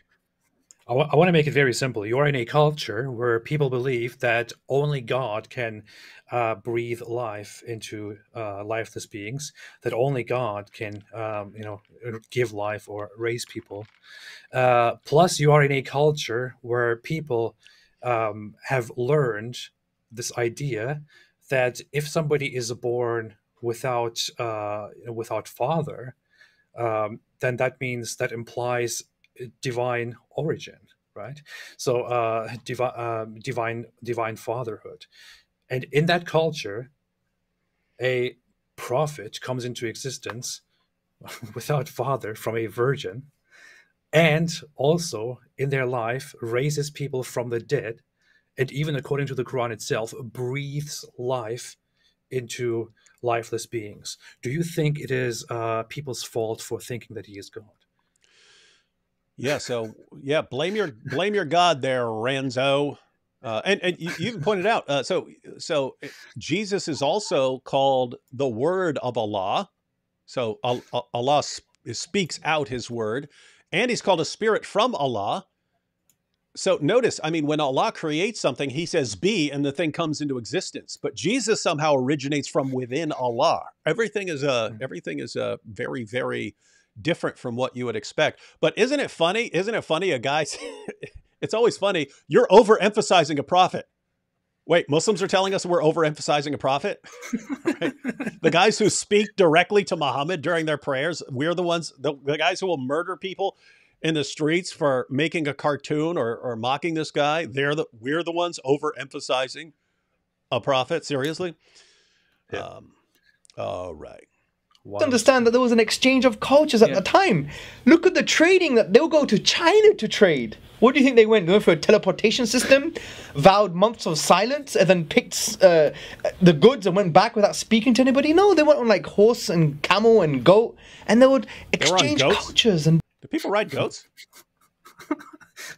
Do they? I mean, that would be news to me. I didn't know you could ride a goat. I don't think so. I don't know. He said He said they're on horses like torture. He said they were on horses and camels and goats. Guys, be nice. Don't ride a goat. They're too small. Discuss. And this is why we even have... Unless it's a big goat. Concepts of linguistic borrowing. Cultures share different languages because... Maybe he wasn't talking about actually riding it. I don't know. Maybe he was using riding in a different way. I don't know. Change of culture. You have to know what he's saying and have some accurate commentary on it. So the point here is... It's highly bizarre for us to make such a claim that he could have access to this knowledge. That's not true. Especially when in Egypt, in around, I think, the 6th century, they already had, in Alexandria, I believe, translations of Greek medical documents. I mean, it's not that far. They went to China, forget Egypt, yeah? Yep. So to make such a claim denies our own Islamic history, and it denies the prophetic traditions. And for example, if you look at the historian Ira M. Lapidus in his book, A History of Islamic Societies, summarizes this. He says... By the mid-6th century, as heir to Petra and Palmyra, Mecca became one of the important caravan cities of the Middle East. The Meccans carried spices, leather, drugs, cloth, and slaves, which had come from Africa or the Far East to Syria, and returned money, weapons, cereals, and wine to Arabia. So he's saying, and there's some question about the historical accuracy of the Muslim position of Mecca being this super important trade center. People like Robert Spencer and Jay Smith will point out that it's not, you don't find it on any of the ancient trade maps and so on. But supposing we grant the standard Muslim perspective, the standard Muslim perspective is that Mecca is this hub of trade. And so that's why you got the caravans going all over the place all the time. If you got caravans going all over the place all the time and so on, then that means travelers are pretty regularly coming to you and that you're actually traveling as well. Muhammad was a caravan trader before he was a caravan robber. So the idea that Muhammad and his followers are not going to ever encounter, the thoughts of Hippocrates or Galen or something like that, it's kind of beyond silly. Of course, they're going to come into contact with all of it, especially when one of the main accusations of the unbelievers in the Quran over and over again, like a beating drum, is Muhammad is just hearing what other people are telling him. Look, Muhammad is just hearing what this other guy tells him. And then he comes up with this as a revelation. What are you grinning at?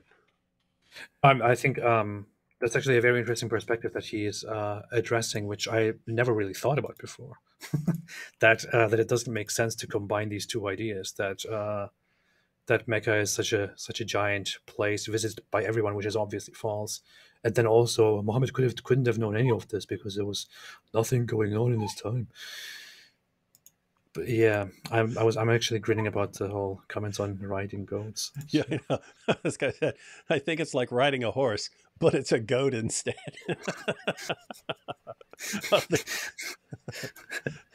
Goat riders in the sky. There's a bunch of these. I can't even post all these. There's too many of them. Someone says that the camel was the goat, as in greatest of all time. So if you're riding the greatest camel of all time, you're riding the greatest of all time. Okay, excellent. So I think you've summed that up very, very good. I think it's very clear that, we shouldn't be arguing scientific miracles in the Quran. It's not the right approach. We shouldn't be doing that. Ah!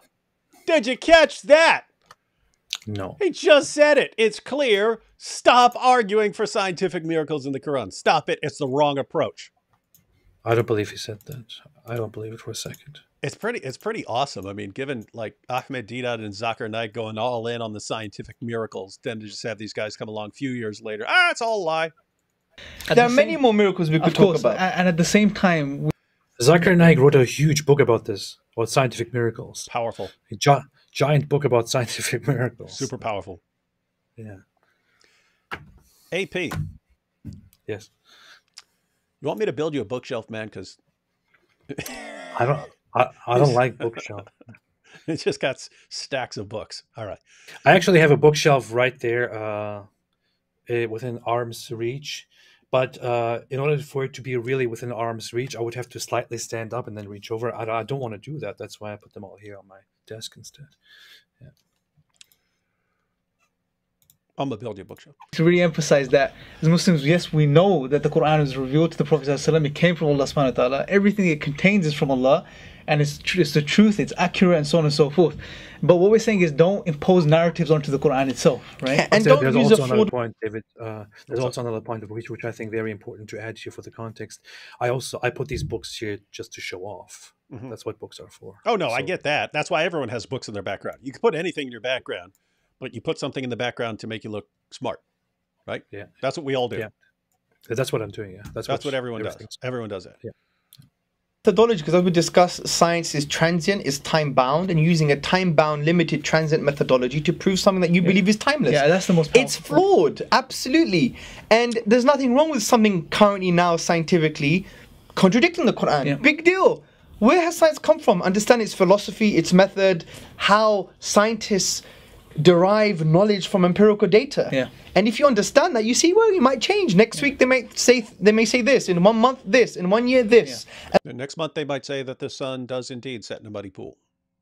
Because that's how that's because science changes. You've seen this when you look into the history of science, right?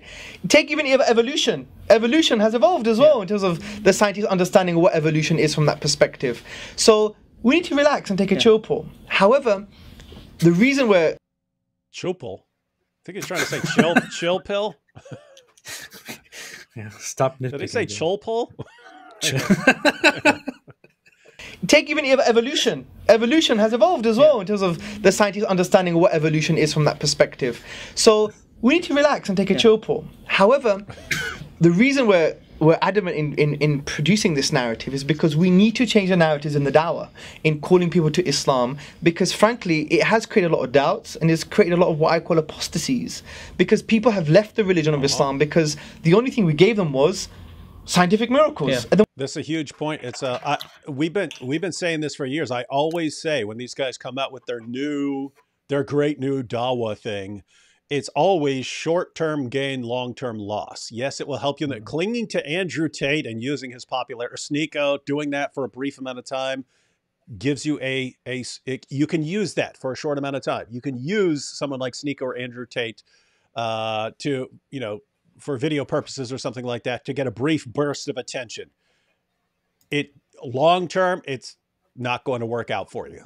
It's a disaster long-term. And so, this Quran's been perfectly preserved, every single manuscript everywhere. It's a miracle. That worked for a while, as long as you had an atmosphere of complete ignorance. And you can make that argument, which is stupid on multiple levels and completely ridiculous. But they went with that. Okay, now what happens when people find out the Quran hasn't been perfectly preserved? Now you've got the science stuff, right? They went with that for a while. And then, now they find out that it's all bogus. And what are you guys getting with all of? What's the result of all this? What you call the avalanche of apostasy. That's the result. Because all the reasons you're giving people for thinking that the Quran is true, you admit later on was all a lie. Yeah. Weird. Alhamdulillah. Alhamdulillah. they understood what science was, and they understood that actually, you know what, there was knowledge at the time, there was exchange of cultures, it decreases the so-called miracle claim. Yeah. Now, I had a conversation with a student of knowledge saying, yeah, but I knew this Arab speaker, he did the linguistic analysis and it was amazing, and it correlated to what the scientists are saying now. I'm like, wow. And I just said one thing. The reason you find it so amazing, because you already have iman, you already have faith that you know it's from Allah. Give them that basis first, biased. and then you could talk about these things if you want from a tadabbur, pondering perspective. But that's very important what he just said right there.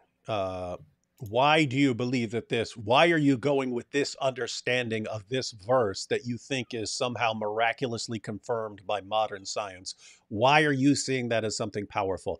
You already believe that it's from God and you're looking for that. You're looking for it.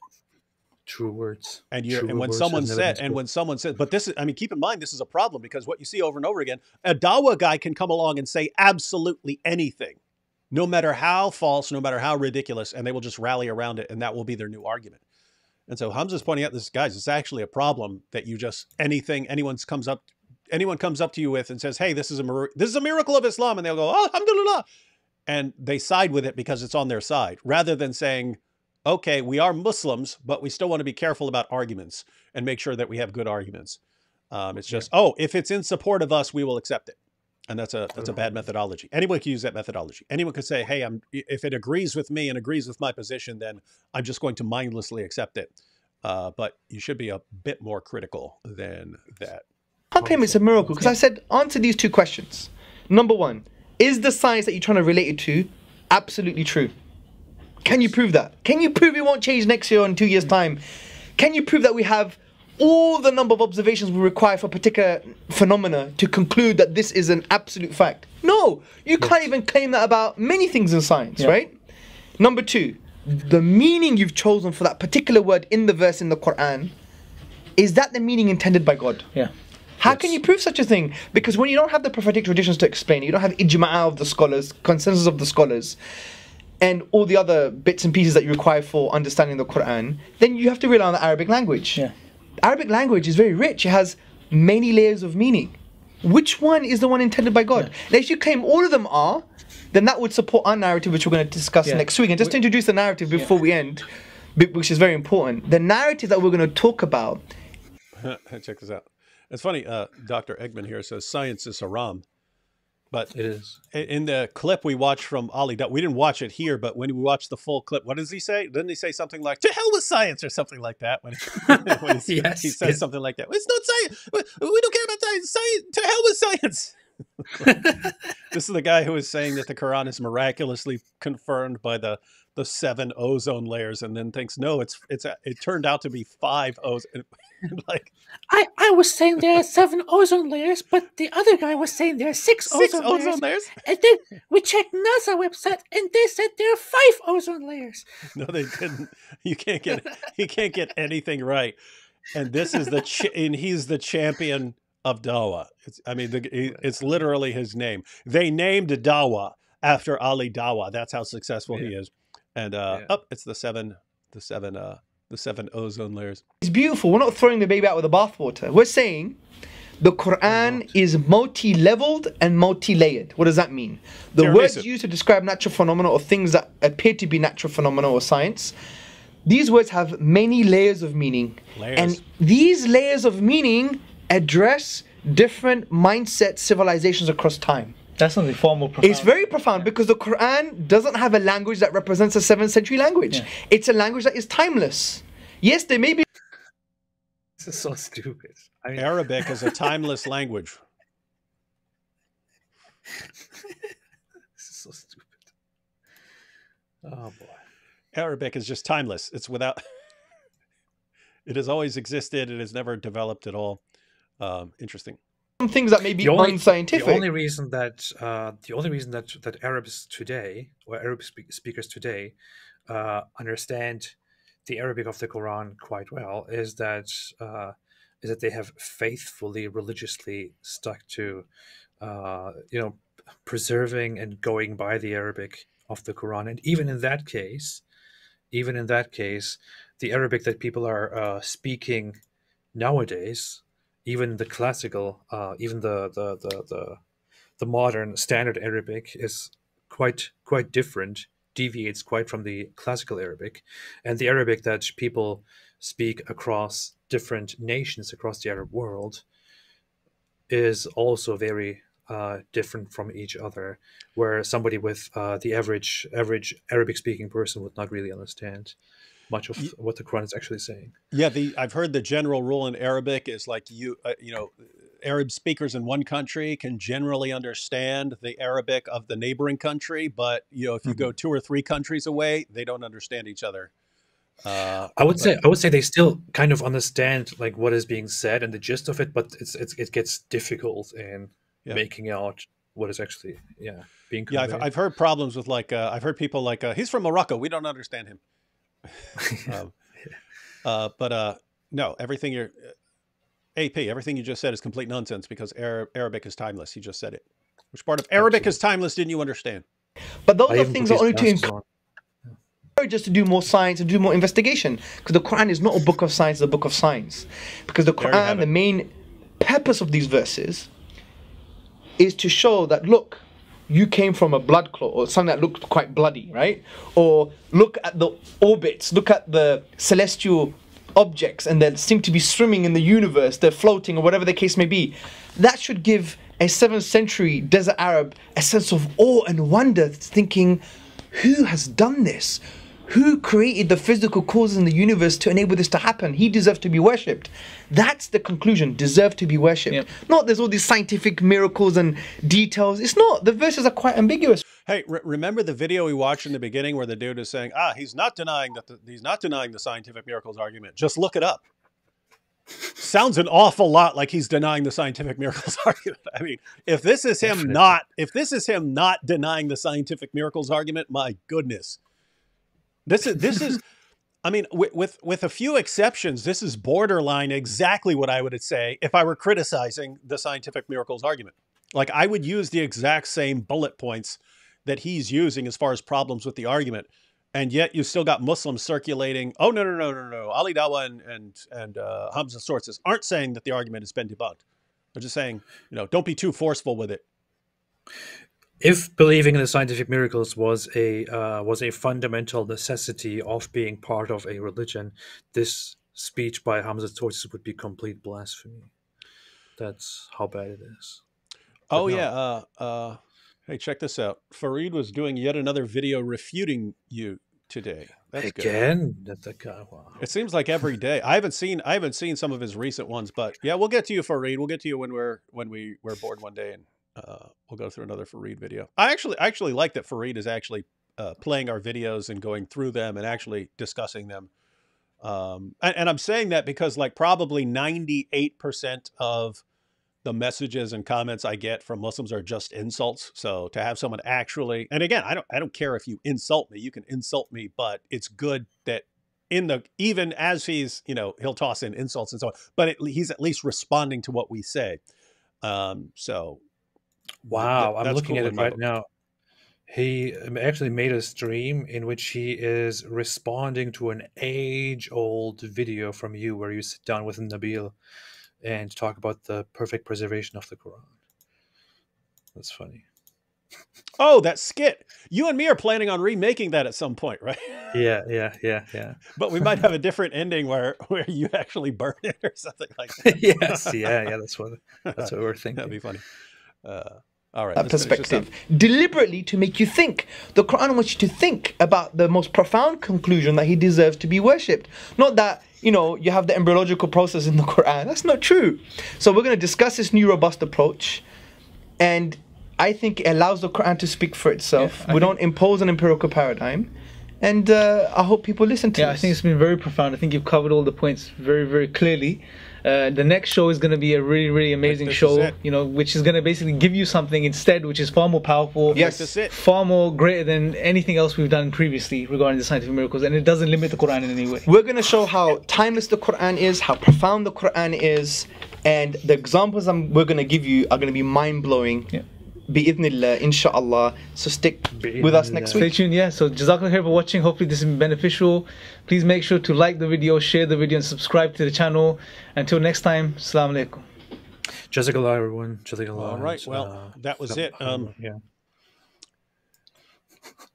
And we watched Black Angel is making nasty comments about people here. I wanted to make this. I wanted to go through that specifically because you've got all these Muslims who still believe in the scientific miracles and are trying to deny that these guys are actually saying the argument has been debunked. Ali Dawah can't possibly make himself, and well, he could make himself clearer if he didn't, say, oh, but we can still be amazed by darkness into water. How could anyone know that it's dark down there? Right. So, the fact that he's even saying this is impressive is a concern. But apart from that, I mean, how many different ways could he say the argument has been debunked? And then Hamza Tzortzis, I mean, he goes through it in order to have a successful argument from miraculous accuracy, miraculous scientific accuracy, one, you'd have to know that the science isn't going to change. Two, you'd have to know that the Quran is actually claiming what you're saying that it claims. And three, you'd have to know that Muhammad couldn't have known this from people who came before him, even if he did get something right. What example in the Quran do you have that meets those criteria? What example meets those criteria in the Quran in order to qualify as miraculous scientific knowledge? You don't have one. There isn't an example that meets those criteria. So if those are the criteria of a successful argument from scientific accuracy, Hamza Tzortzis is saying you don't have anything like that, so stop using it. It's just amazing. You'll still have Muslims saying, no, they're not saying it's been debunked. They're just saying, don't be too aggressive with it. What's wrong with you guys? I'm talking about the Dawah fanboys. Like, what's wrong with you guys? It's too powerful. All right. It's too powerful. Well, we've been through it, man. We've been through it. Are you ready to convert to Islam, AP? Yes. I will do that tonight. Yeah. All right.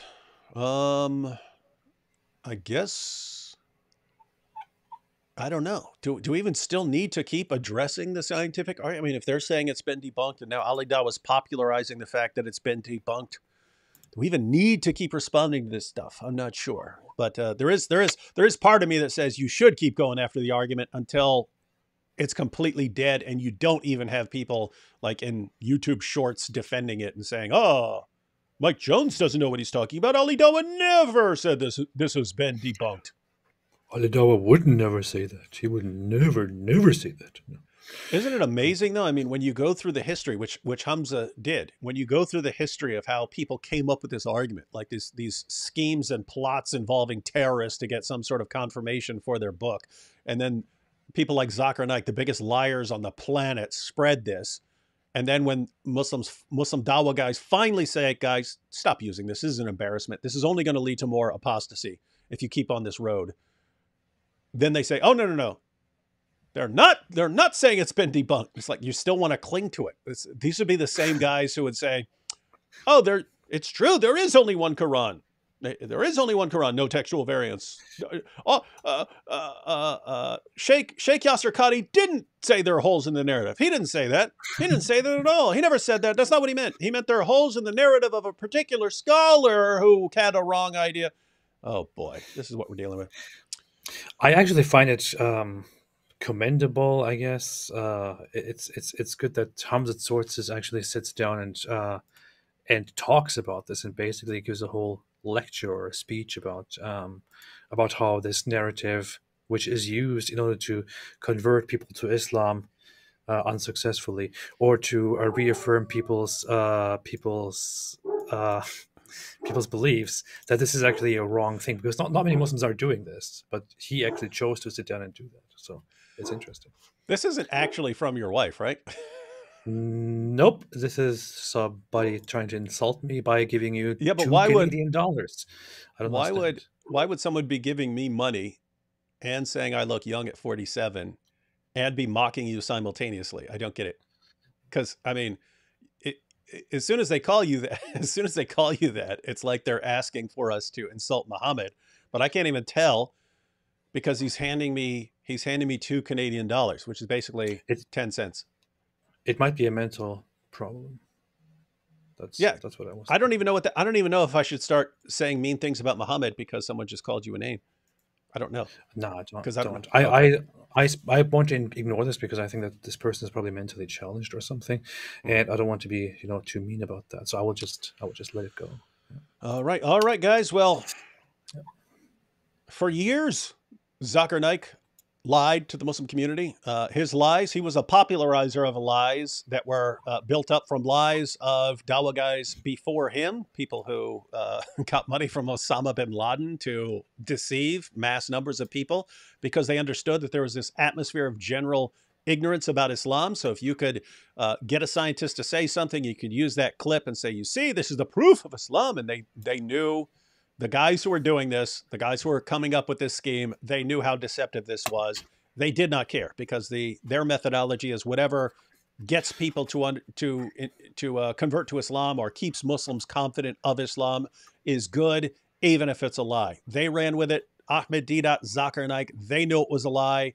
They did anyway. To be fair, your average Muslim who says, the Quran contains scientific miracles, probably doesn't know that he's spreading lies, because they trust their Dawah guys. They trust their popularizers, and they trust them so much that even when another popularizer comes along and says, actually, that's been debunked, they'll still cling to the original liar who lied to them.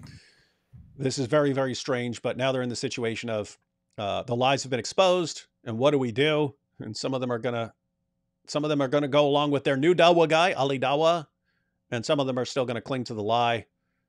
And it's just, I mean, guys, how does this not bother you? Seriously, the fact that your religion has been propped up by people who are obviously lying to you, who are obviously being deceptive. How does this not bother you? Because, I don't know, it will bother me. Yeah. What are you grinning at? Yeah. For some reason, after you gave that long speech, I remembered in the past where you made a video and then finished it with, you have 24 hours to respond or something like that. It was just... Oh, yeah, that's funny. Yeah. All right, everyone. So the scientific miracles argument has been debunked. Perfect preservation argument has been debunked. Mathematical miracles argument has been debunked. There are other arguments like Muhammad's in the Bible have also been debunked, but that's one where it's going to be a little harder to acknowledge that it's been debunked because that one's actually in the Quran. Yeah. But hopefully they'll realize that has been debunked just like their others. And I don't know, but their new methodology is giving up the arguments and clinging to social media influencers who are popular. That's it. They're giving up on the Dawah. I mean, giving up on the arguments and just Sneeko and Andrew Tate will save us. And I have to say, this is, I'd say let's make a movie out of it, but. Actually, Andrew Tate converting to Islam is actually a miracle and just shows that Islam is powerful. I've seen that. You could go to the comments on Ali Dawah's video where he's talking about, he says the argument has been debunked. The scientific miracles argument has been debunked. He says that in response to Andrew Tate having really dumb reasons. But you can actually look at the comments. There are Muslims who say Andrew Tate converting is the miracle. That's the miracle. A guy converting. Well, what about people who leave? But they're not the most Googled. At some point last year, who was the most Googled man on the planet. And so it's funny if you ever just take these and try to put them in logical form. If a man is the most Googled person on the planet and converts to a religion, that means the religion is true. It's a miracle or something like that. You need a premise like that. And how dumb can you possibly be? I don't know. You should actually put that into a proper form of a formal argument. Yeah. If the most Googled person converts to Islam, then Islam is true. Andrew Tate is the most Googled person on the planet. Andrew Tate converted to Islam, therefore Islam is true. Modus ponens, the logic is sound, is the first premise true? Yeah. Not convinced that it is. All right, everyone. What are you laughing at? I want to point out, I find it kind of sad. It's interesting that Hamza Tzortzis gives this whole speech and talks about biases and how, of course, you will conclude that something that somebody tells you about the Quran and its miraculousness in terms of science, you will of course find it amazing because you believe in advance that it is true. You have faith, so you are amazed by something that confirms your faith. But then he goes on to somehow explain that the Quran has this unique, multi-dimensional, special feature of appealing to all times and all of that, and that is just, I mean, that's just very clear nonsense, which he only adopts as a result of his biases. And, it's kind of ironic. Yeah. Look, you can actually tie those things together. Hamza says that he pointed out to someone, the reason you are thinking that this is scientifically miraculous is you already believe it. And so someone's telling you that there's something amazing here. You're just, oh, yeah, I agree with that because that's what I already believe. But it's similar with Andrew Tate. If the most Googled man for a couple months in 2022 converts to Islam, it's a miracle. This is the amazing confirmation. What if he had converted to Buddhism? Would they think that is any evidence at all? None. They would think it's none. And so you see the real underlying principle is whatever agrees with Islam, it's true, and whatever is against Islam, it's wrong. And that's just the principle. That's the real principle. Yeah. Archivarus Butcher said, next to an episode on Muhammad in Hindu books, another big lie. I would say nobody cares about Hinduism anyway, and it's not a fundamental Muslim claim that Muhammad is actually found in Hindu books. That might just be something that you hear. But I think Zakir Naik has argued that in the past, that Muhammad is in the Hindu scriptures and so on. Is anyone familiar with that? I seem to recall him making the argument that Muhammad is even in the Hindu scriptures, which that should be a pretty good indication of the sort of guy you're dealing with. This is a weird dude. Yeah. All right, ladies and gentlemen, we are taking off now. There'll be some awesome stuff coming up this week. If you don't believe me, wait and see. Stay cheesy. You have 24 hours.